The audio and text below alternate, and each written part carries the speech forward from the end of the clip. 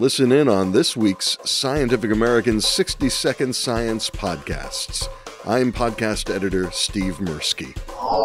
Besides helping to create the United States of America, Benjamin Franklin, of course, invented the lightning rod, which sits atop buildings and protects them by attracting lightning strikes and conducting them to the ground, rather than through the structure, which can cause fires or outright electrocutions. But what's better, a lightning rod with a round end, or one that comes to a sharp point? According to the book Revolutionary Science by Steve Jones at University College London, Franklin liked lightning rods to be, in Franklin's own words, made sharp as a needle. And so in North America, Jones writes, the use of one or the other was interpreted as a statement in favor of the rebels or of the crown. In fact, Jones continues, George III, to advertise his displeasure at the colonial revolt, had the sharpened structures on Buckingham Palace replaced with rounded versions. The king even pressured the Royal Society, the leading scientific organization of the time and still highly regarded today, to endorse the idea that round-ended lightning rods were better than Franklin's pointy ones, to which the president of the Royal Society responded, I will always do my best to fulfill the wishes of His Majesty, but I am able to change neither the laws of nature nor the effects of its forces. Some Americans today, especially a few in positions of authority, would do well to acknowledge the reality of the laws of nature and the effects of its forces. For Scientific American's 60-Second Science, I'm Steve Mirsky.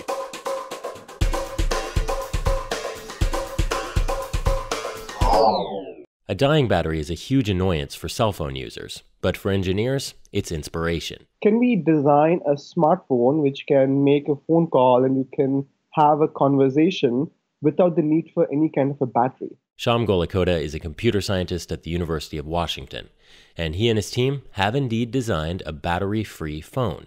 It looks like a circuit board with touch-responsive numeric buttons, and it runs on just a few microwatts of power, which it harvests from light and from the radio signals emanating from a nearby wireless base station.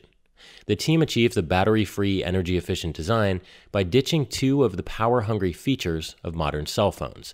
One, the test unit skips digital to analog conversion, and two, it does not generate its own wireless signals to make calls. Instead, in receiving mode, it absorbs incoming radio waves from the base station and converts them directly into vibrations of its speaker. In sending mode, it uses the vibrations of its onboard microphone to change the way radio waves are reflected back to the base station.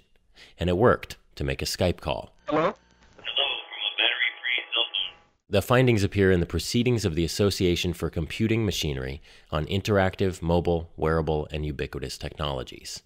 The demo device does have limitations. It can only stray 50 feet from the base station, and the voice quality is pretty lo-fi. And you can't check Facebook either, yet.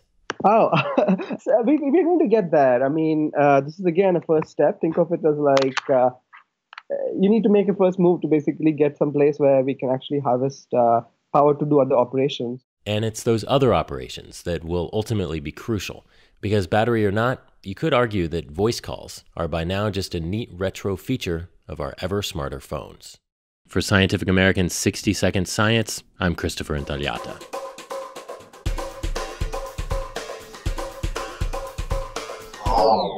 Your skin, just like many other parts of your body, is crawling with microscopic critters. It's a microbial zoo in a sense. Heidi Kong, dermatology researcher at the National Institutes of Health. And that microbial zoo, the types of microbes in it, changes over time. Kong and her team observed some of those changes during a flare-up of eczema, a condition characterized by itchy, inflamed skin. On healthy skin and on patients with mild eczema, the researchers found a diverse roster of bacterial residents, including a species of staph bacteria called Staphylococcus epidermidis. But in patients suffering a severe bout of eczema, that diversity was disrupted, and strains of a different staph species dominated, Staphylococcus aureus. The research team then collected those Staph aureus strains from the eczema sufferers and swabbed them on the skin of mice. And that once healthy mouse skin grew thicker, as it does in eczema, and was invaded by immune response cells. While not proof, the results suggest that certain strains of staph bacteria could be culpable in worsening eczema flares. The study's in the journal Science Translational Medicine. The genetic technique Kong and her team used, it's called shotgun metagenomics, gives a detailed snapshot of the microbiome, so it might be used to investigate other skin conditions too. For example, acne has been linked with Propionibacterium acne. There's interest in looking at other inflammatory skin diseases such as rosacea or even psoriasis.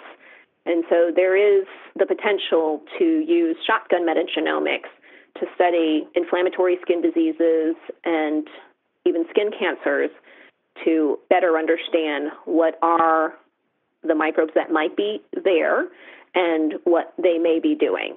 And whether certain members of that microbial menagerie might be mistreating the zookeeper. For Scientific American's 60 Second Science, I'm Christopher Intagliata.